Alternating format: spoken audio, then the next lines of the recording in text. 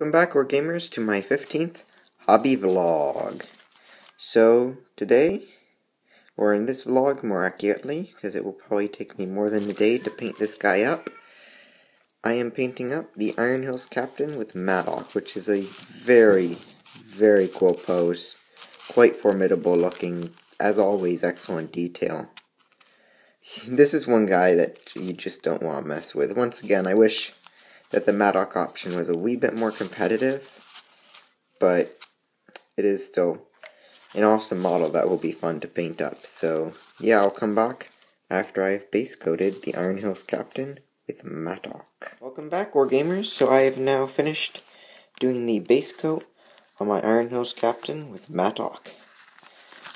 So similar to all the other dwarves, I did the metal in a mixture of lead belcher and Cantor blue, the gold in Gehenna's gold, the flesh in Vestigor flesh, so the face, and the red was corn red.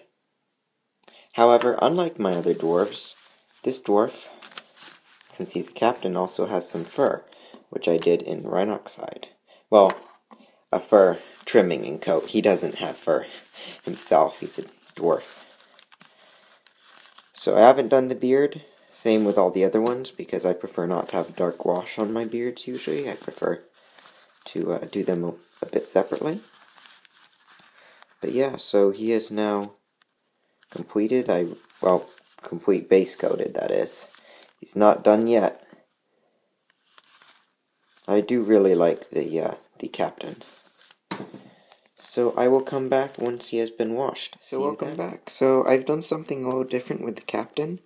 Besides on the face, I used Reichman Flesh Shade, and then I washed the rest of him with Noon Oil, just like all the other dwarves. But I then washed all the gold areas again in a mixture of Noon Oil and Warpstone Glow.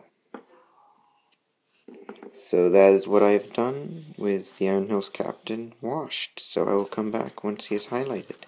See you then. Welcome back, Wargamers. I have now finished highlighting my Iron Hills Captain with Mattock. So I have not done the weathering yet. I will come back and show you that afterward. But first, how did I paint this Iron Hills Captain? Well, for the armor, I used Cantor Blue and Ironbreaker. Standard for the rest of my Iron Hills. For the red parts, anything I need to highlight or clean up was in Corn Red. I'll get to the cape later. The gold was first Gehenna's gold, then Auroric Armor's gold. The beard was first Fire Dragon Bright, then washed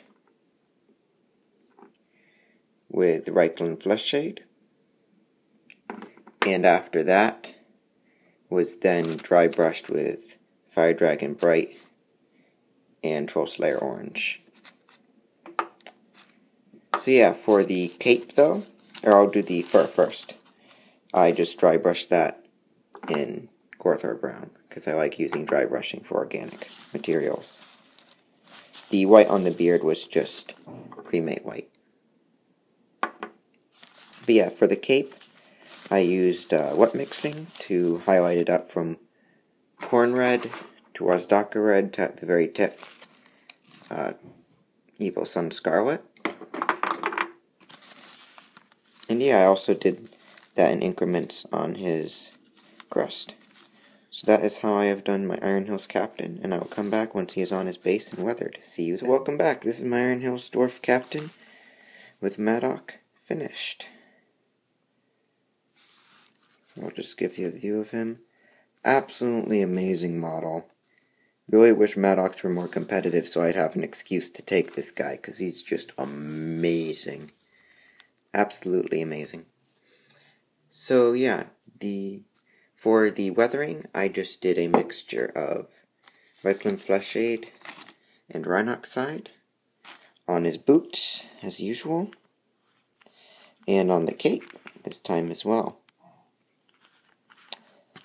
and a few splotches here and there for mud. And then, once again, what I usually do, weathering powder black soot from Forge World in many different places. So, yeah, this is Iron Hills Captain with Mattock done.